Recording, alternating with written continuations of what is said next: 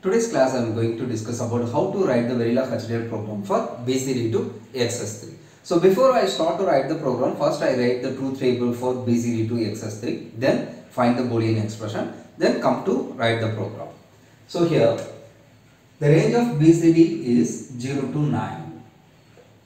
So 0 to 9 is the range of BCD. So it's BCD. This one is XS3.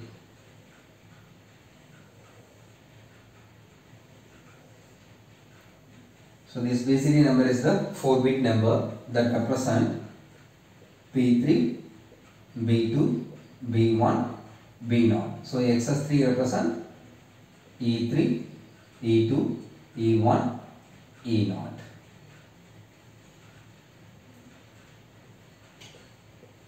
So 0000, 0001, 0010, 0011, 0100, 0101, 0110, 0111, 1000, then 1001. So it's a BCD number. The corresponding XS3 is, so 0 equivalent XS3 3. So 0 0 1 1. 1 equivalent XS3 4. 0 1 00. Then 5 0 1 0 1. Here 6 0 1 1 0. 7 0 1 1. Then 8 1 000. Then 9 1 001. So 7 equivalent XS3 10 1 0 1 0. 8 equivalent XS3 11 1 0 1 1. 9 equivalent XS3 12 1 1 00. So far we write the truth table for BCD to XS3. Now I am going to find the Boolean expression for this XS3. So let me consider E3.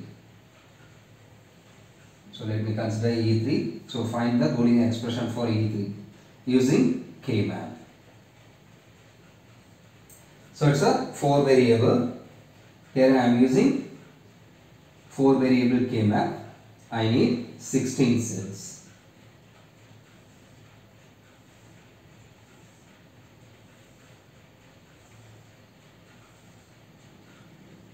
Then assign the input variable for this K-map. So here input variable is B3, B2, B1, B0.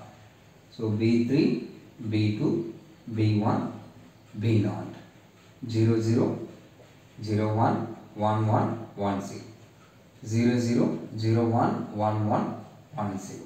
Then assign the cell numbers 0, 1, 3, 2, 4, 5, 7, 6, 8, 9, 11, 10, 12, 13, 15, 14. So after that, fix the values. So fix the output values into the cell.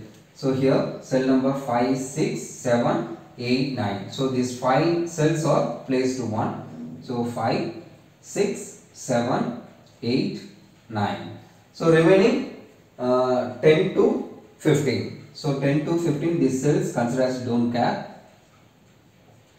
So these cells consider as don't care. So after putting the don't care values, now verify the grouping possibility. So here cell number 8, 9, 11, 10, 14, 15, 13, 12. These 8 cells make one octet.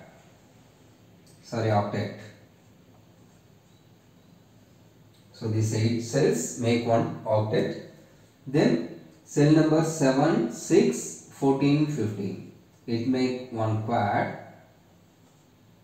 Then cell number 5, 7, 15, 13.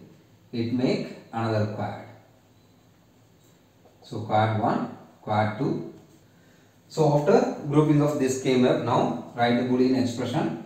So E3 equal to, let me consider this octet first. So here the common term is B3. So vertical side common term is B3 plus, then consider this quad 1. So here in this vertical side the common term is B2. So B2 is the common term. B2 in horizontal side the common term is, so here common term is B1. So B2 dot B1. Then come to quad 2. So here in vertical side common term is B2.